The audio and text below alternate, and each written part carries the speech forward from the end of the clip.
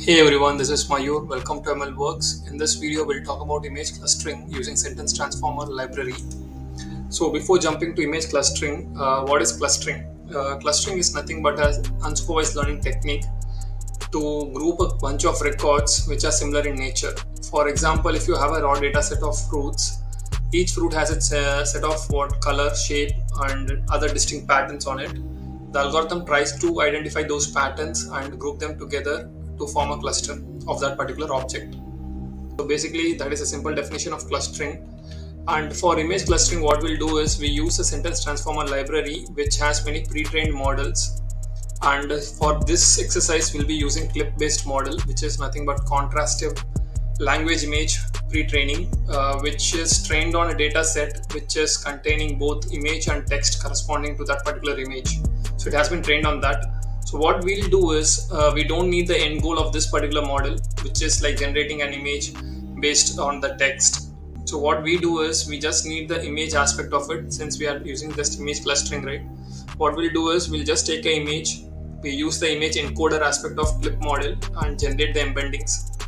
So in sentence transformer, we directly have what models like clip, PIT, B32. We just load those models here, and we also have a data set of unsplashed 25,000 images, and we'll load that as well. And totally there are 25,000, that is 24,996 images are present, and its corresponding embeddings is also available to us. So we can load that, and we can see here per image we have 512 embedding, vector of 512, size 512. So if you have an image of 700 into 700, it will be turned into a vector or a list of numbers of 512 of length to 512. Okay, that's what it means. So you have like for 25,000 images, per image you have 512 list of number representing that particular image.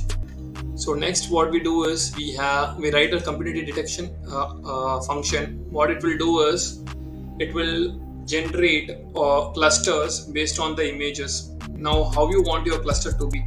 So per cluster we need a minimum community size of 10.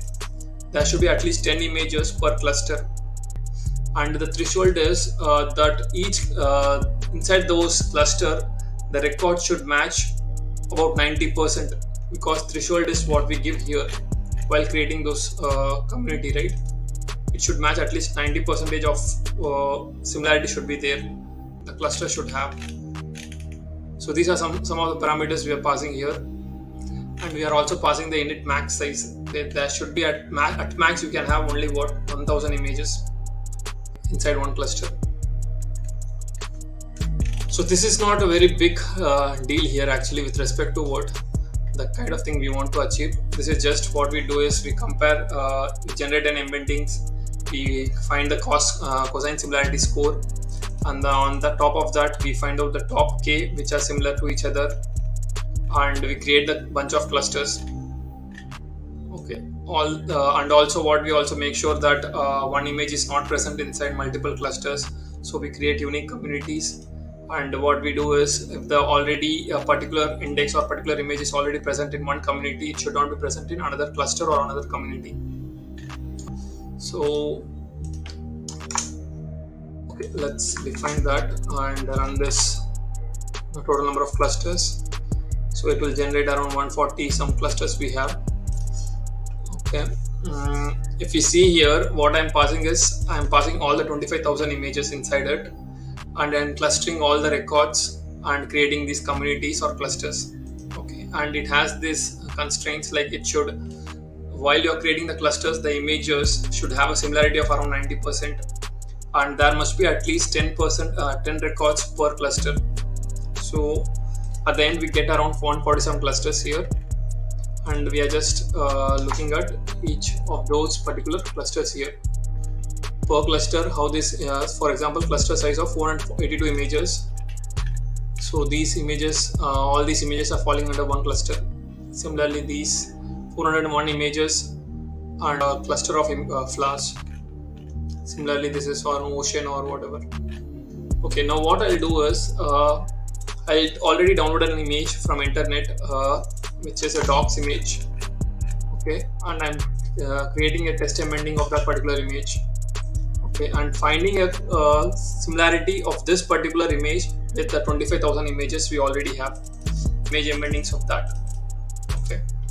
So once we have done that, then we are trying to map the index and also the score corresponding to it, okay. Once that is done, we sort the pairs like index and score pairs based on the highest score of that particular index. For example, some images, for example, if you see here at 0 index you have 0.53, and second index you have 0.45, and here we have 0.62, and we sort it in such a fashion that highest score is at the top and the lowest score is at the bottom. So we'll run this, and if we see the pairs, we'll see index and its highest score is 0.8927, the index, and we say the score of 8868. Now we'll iterate through these pairs and we'll see similar images. This is similar image to this particular dog image we have, corresponding similar images. Now what I'll do is I'll download an image of cat image, and then let's see. So we'll download this one and generate an embedding of this particular image, and then we'll try to form or find corresponding similar images to this one. Okay, save this image. Okay, I guess my internet speed is slow.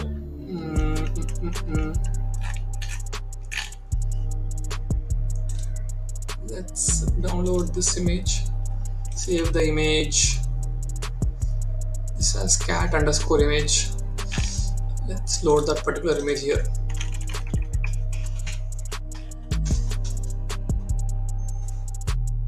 Let's see, we are able to generate them, and this looks like a very small image. Let's see. Okay. That's are generated. Now let's see. Yeah. Okay.